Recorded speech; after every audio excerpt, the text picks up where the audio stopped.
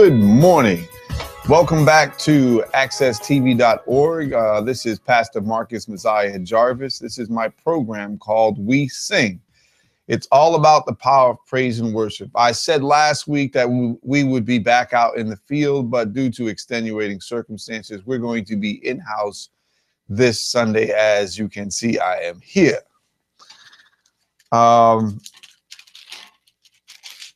I'm going to come from the book of Revelation. It's not a book that many people, in my experience, preach from or teach from. But being that we're here in the last days, I do believe, in accordance to the prophetic word of God, testifies to, again, I'm going to be coming from the book of Revelation. But before I begin, I like to pray. Dear gracious Heavenly Father, I thank you that you have woken us up this morning. We did not wake ourselves up, but you woke us up this morning. And if we have you on our minds, you have kept us in our right mind.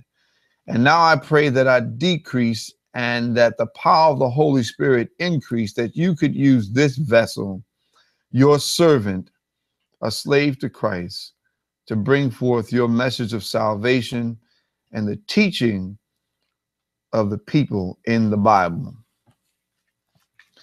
Now, before I get into, I'm going to be talking about the Church of Laodicea, but before I get into that, you know, as I was studying the book of Revelation, God said to do an in-depth study. And so I wanted to talk about the person who actually wrote the book of Revelation. It was a divinely inspired word of God given to the apostle, known in the English as John, but in the Hebrew, his name was Yohanan.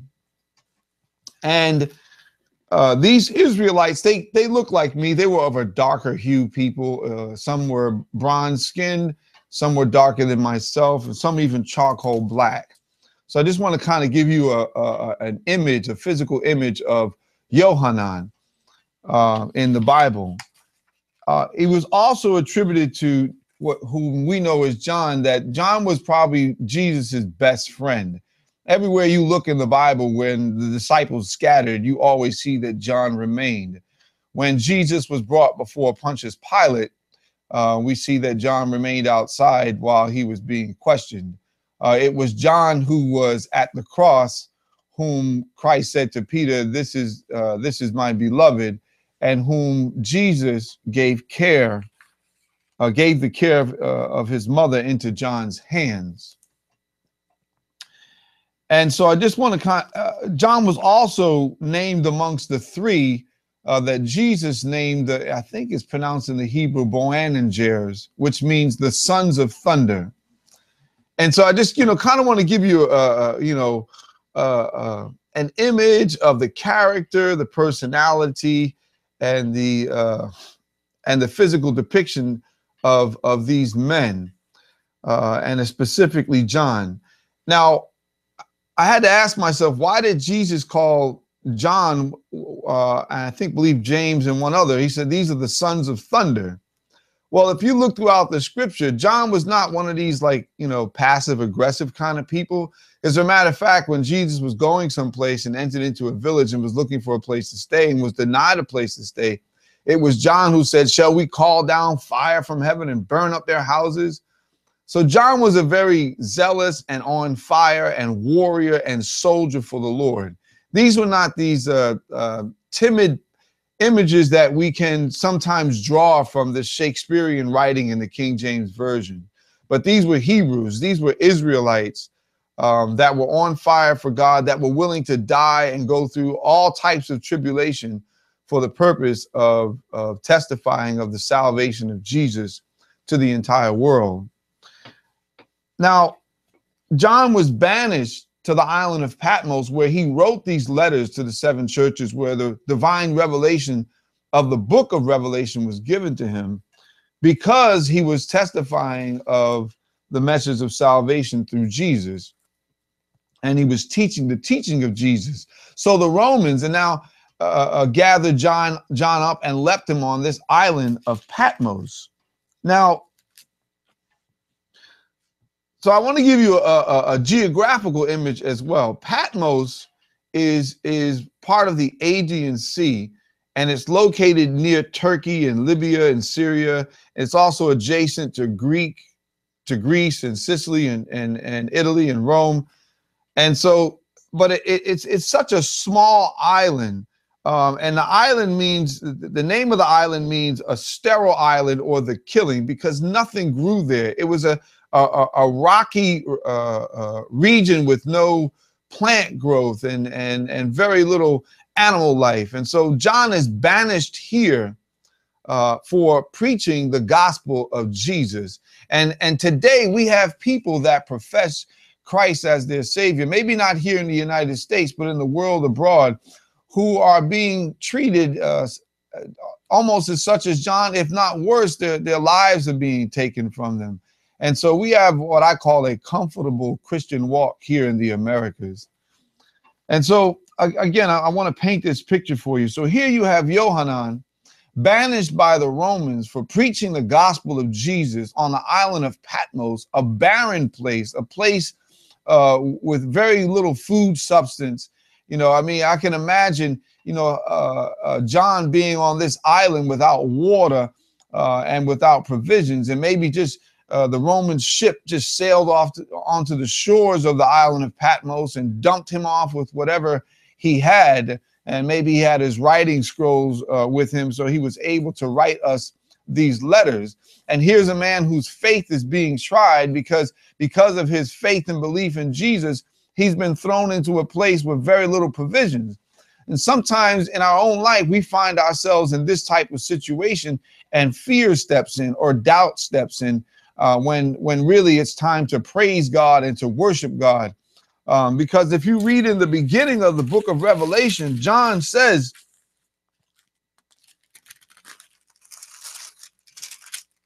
the revelation of Jesus Christ, which God gave unto him to show unto his servants things which must shortly come to pass. And he sent and signified by his angel unto his servant John, who bear record of the word of God and the testimony of Jesus Christ and of all things that he saw. And he went through great trials and tribulation to do so. John the 7th, okay, and from Jesus Christ, who is the faithful witness and the first begotten of the dead.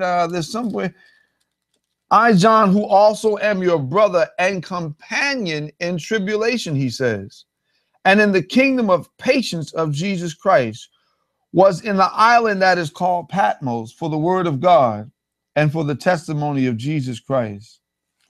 So here's John telling you, I'm your companion in tribulation. So even though John was banished to this island, his faith never wavered. He remained steadfast in his faith and steadfast in his zeal for the Lord. He was not looking at his present situation. And a lot of times in the Americas, we are spoiled Christians, or we've been Christianized.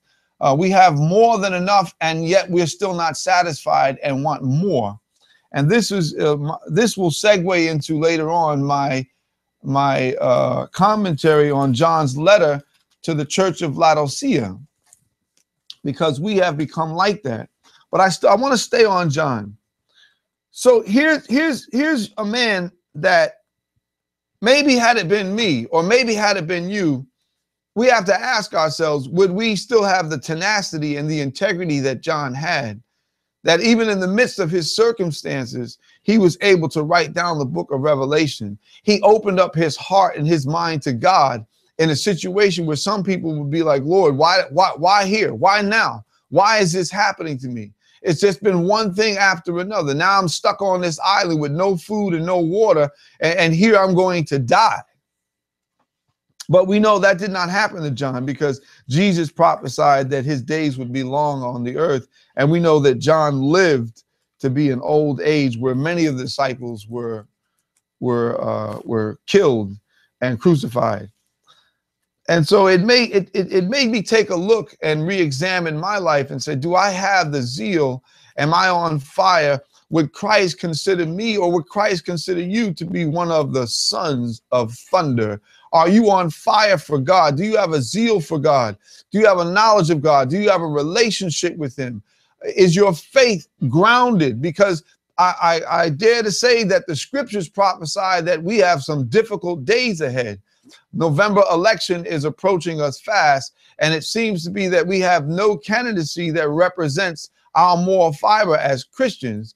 The world is in complete turmoil. There is hunger strikes all over the place. There are famine in the land all over the globe. There's war on every continent. We have terrorist attacks right here in the United States. We have a what I feel to be a brewing race war. We have class wars, rich against poor, the capitalistic elite just fleecing the people. We have a church that existed in a state of an apostasy where they're changing the laws of God and sitting in the temple of God as a God. And so I look at John, and you could say that some of the same things were going on in his time. You had the Roman persecution of the Christians. You had the Jews and the 10 tribes splitting and fighting one another. And you had all the different ites that were fighting Israel. But here's John holding steadfast to his faith. And so today we have some difficult days ahead according to the prophecy of this book.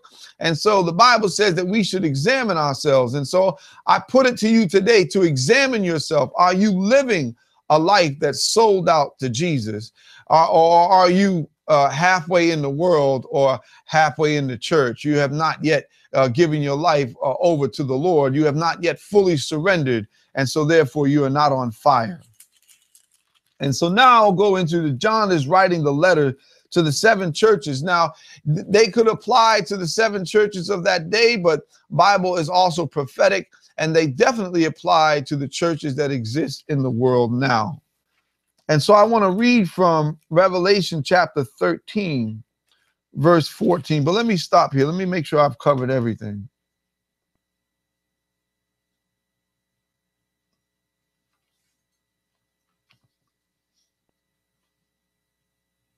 Okay, so John is writing to the 7 churches, and he gets to Revelation 3, chapter 13, verse 14, and he says, unto the angel of the church of the Laodiceans write, these things saith the Amen.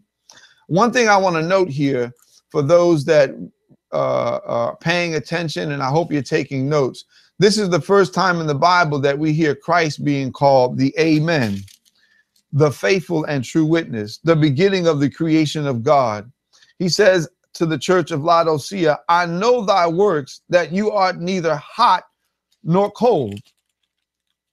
I wish that you were.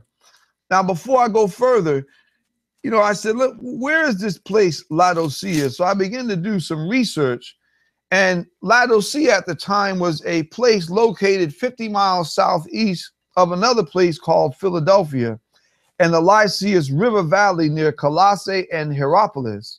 Its name means people ruling. Laodicea means people ruling, not God ruling, but people ruling, and represents the unbelieving materialistic church of all ages.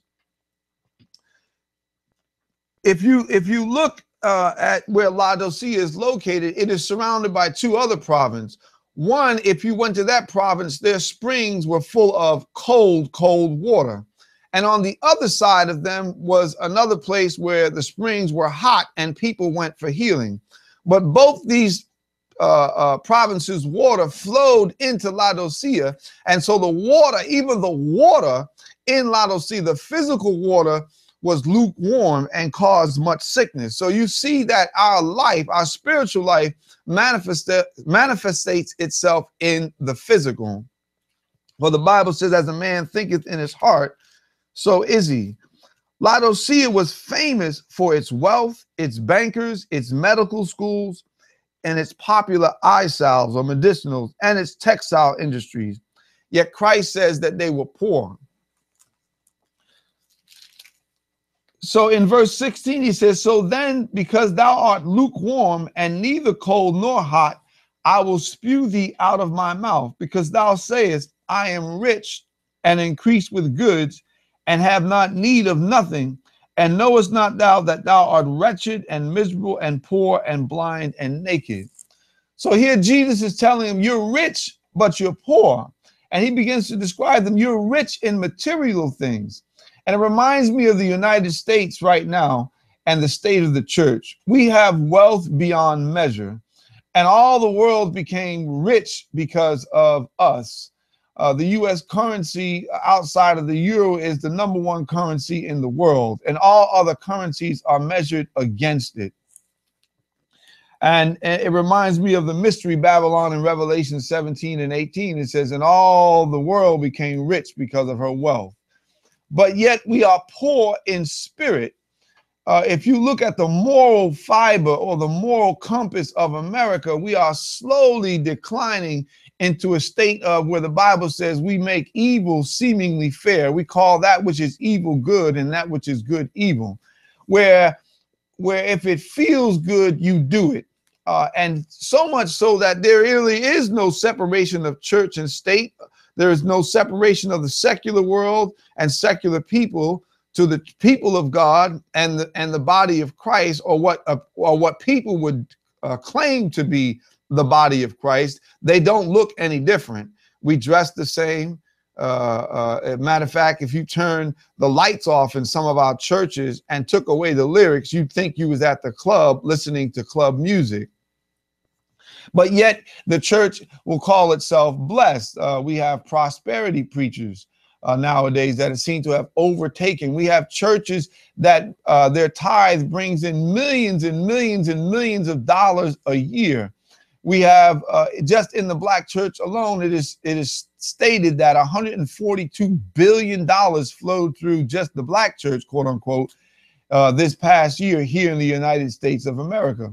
But yet, if you look at the state of America right now, there is brewing a civil war, there is brewing a race war, and the church is no longer the church that we read about in the Bible. As a matter of fact, we even practice pagan religions and do not even keep the feast of the Lord.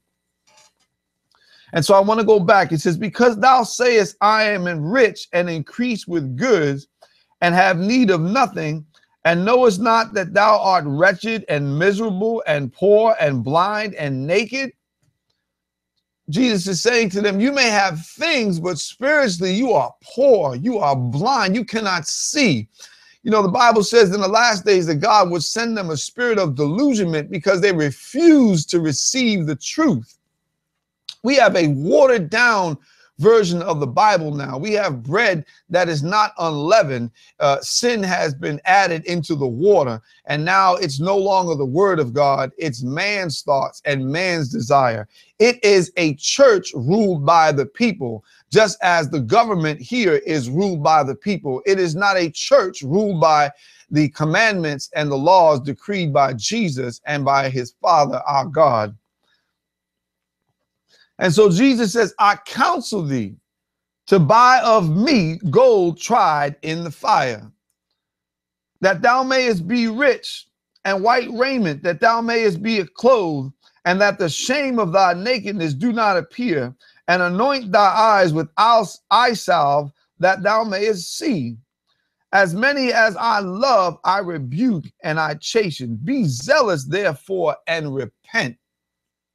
And so the message today that rings strong across the geographical confines of America and even the world is a message of repentance. We need to turn away from our secular mindset and turn towards God's face, not always seeking his hands for things, but turn toward his face, turn toward the cornerstone, turn toward the cap that sits on the body, and seek out the mind of God that will govern the behavior of the body. For the Bible says that if the same spirit that dwelled in Christ, that raised Christ from the dead, dwells in you, it will mortify or control the deeds of the body. For we are not governed by our flesh if we live in the spirit. It also says that these people have lost their faith. They don't believe. They don't have a fear or a reverence of God. He says, behold, I stand at the door and knock. Even now, Jesus is standing at the door of your heart and the door of your mind, even through me, his messenger, and many others who declare the word of the Lord and the message of salvation, God is using us to knock on the doors of your heart and the doors of your mind, saying, open up to me and I will come in and have fellowship with you and I will sup with you. He says, behold, I stand at the door and knock, and if any man hear my voice and open the door, I will come into him and will sup with him, and he with me. To him that overcometh. Now, that word stands out right there. You know, to be a Christian nowadays means to go against the grain. It means to be politically incorrect. It means to be set aside. Set aside is another word for mean sanctified, or like the Bible says, be ye holy that I am holy. Not that it's my righteousness, but it's the righteousness of Christ within me. It's the blood of Jesus that I'm washed in. It's the indwelling of the Holy Spirit that governs and guides my steps, that will help me to overcome, that will help you to overcome the present age that we're living in now. Our schools are teaching things that are contrary to the laws of God and the commandments of God. And we become a state, what I call, of coddlism. Well, God loves us all, and therefore all things are permitted because love covers a multitude of sin. But Paul preaches against this when he says, should I continue in grace that sin may abound? Should I continue in sin that grace may abound? God forbid that we use grace as a license to sin. No, it does not work like this. Jesus said that he would send us the comfort of the Holy Spirit that would teach us in all things. Psalm 119 says that he would write his laws on the table of our heart. So we don't do things from a legalistic perspective anymore, but we do it because we love him. That's why Jesus said, if you love me, you'll keep my commandments. And so we got stuck on love and left the commandments out. And we said, well, it's just all about love and we can just do what we feel like and God will just look over it. No, that is not so. Because Jesus said, when I come back, I'm not coming to bring peace, but a sword, to set at variance the mother against the daughter, the father against the son, sibling against sibling. As a matter of fact, in the New Testament, it says two shall be in the field, one shall be taken and one shall be left. You never know, the person lying next to you could be your husband, could be your wife, could be the members of your own household, your children, your cousins, your aunts, your uncles, and you'll be taken or they'll be taken, but one of you is going to be left. Not everyone is going to enter into the kingdom of God. As a matter of fact, Jesus said many would come in his name. He wasn't talking about Muslims. He wasn't talking about Buddhists. He wasn't talking about the Hare Krishnas. He wasn't talking about atheists or even the agnostics. No, he was talking to those that profess that they belong to him, that professed his name. And he says, many shall come in my name. And the last thing, saying, Lord, Lord, did we not prophesy in your name? Did we not heal the sick in your name? Did we not do this in your name? And he says to them, get thee far from me, you workers of evil. I don't even know you. And so here he says, to him that overcometh this age, this time that we're living in now, he said, will I grant to sit with me in my throne, even as I also overcame and am set down with my Father and his brother. Jesus right here is using his own life as an example. God came in the form of flesh to show us the way that we might see, hear, smell, taste, and touch him, to know that there is the way, that he is the way, he's the only way, he is the truth and the life that will redeem mankind back to its creator, that we might have fellowship with him. That's why he's saying right here, I stand at the door and knock. Open up and let me in. I know that from Adam you fell, but I've come that you might have life. I'm here knocking on the doors of your heart that you might once again, like Adam before he fell, have fellowship with me and sit with me on the right hand in the throne of God with my Father. And so today we have become, it is as self-evident, you cannot deny it, that America, the church in America, or that which calls itself the Church of Christ in America, has become like the Church of Laodicea. We have pastors and congregants that have millions of dollars, yet and still you can walk into impoverished neighborhoods where there's a church on every corner and not feel the divine presence of the Holy Spirit. As a matter of fact, Hartford, Connecticut has over 300 and some odd churches, but when you get off at the train station at Union Square, when you get off at the bus station on the Greyhound or the Peter Pan at Union Square, I dare to ask somebody, do you feel the power and the presence of the Holy Spirit? Does it feel like, does it appear that we have a church on every corner, in every corner of the city, not just in the north end of Hartford, not just in the south end of Hartford? And if you go further out into the state of Connecticut, known as the Constitution State, every town and every province was established by those big white churches. But when you go into those townships, do their government represent the moral fiber of God? Are there mayors? Are there the governor of the state? Are there congressmen? Are there councilmen? Are there legislators? Are there people in the educational system? Are there people in the position of authority to police us? Are there moral fibers grounded in the word of God? Or are our people not represented at all in the church and out of the church, even though we have much and we have very little? We run to prosperity preachers telling us God is going to bless you with a good job. God is going to bless you with a big house. God is going to bless you with a new car. God is going to bless you with a great wife. God is going to bless you with a great husband. All these things, when the Bible clearly states, seek ye first the kingdom of God and all its righteousness, and all these things will be added unto you. You won't have to look for them. You won't have to search after them. But today, if you turn around, you look, and there's every 5 minutes, there's a new business coming up, a new multi-level marketing. And now the church is even engulfed in it. We're running after money and not running after the person that provides. We're not running after God. We're running after a prosperous life, but we're not running after a rich life in Jesus. And so Jesus is telling the church of Laodicea, I know thy works, that thou art neither cold nor hot. I wish that you were, because if you was cold, I could bring you to a point of repentance. If you was hot, I could use you to further the kingdom of God. But because you got one foot in the church and one foot in the club, one foot in the church and one foot in the world, the only thing that I can do with you is spew thee out of my mouth. And then he says, I counsel thee. He's saying, repent, turn away from those things and turn back to me, that I might come in and that you might come in and sup with me and sit with me on my throne, even as he overcame and sits down at the right hand of the Father. And in the end, it says, he that hath an ear, let him hear what the Spirit saith unto the church. That is the message that God gave for me to you today. Examine your life. Examine your faith. Are you rooted and grounded in the word? Would God, like John, consider you to be one of the sons of thunder? Like Jeremiah, when he walked into a province, the governments at that time would tremble for fear what would come out of his mouth.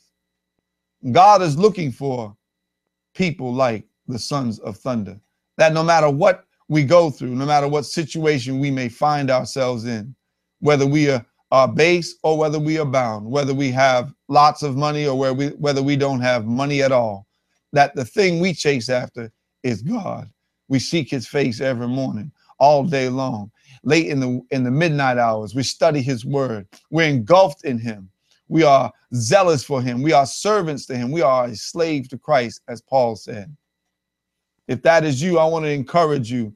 Our services are Sunday at 3 p.m. at 181 Collins Street. Come to the tabernacle. We want to fellowship you. And if that's not you, we want you to come so that you can be set on fire, so that the spark in me or the spark in somebody else will set you aflame.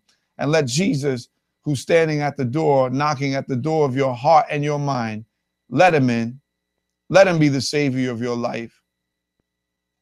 Choose thee this day whom you will serve. This is Pastor Marcus Mosiah Jarvis, accesstv.org. and we sing.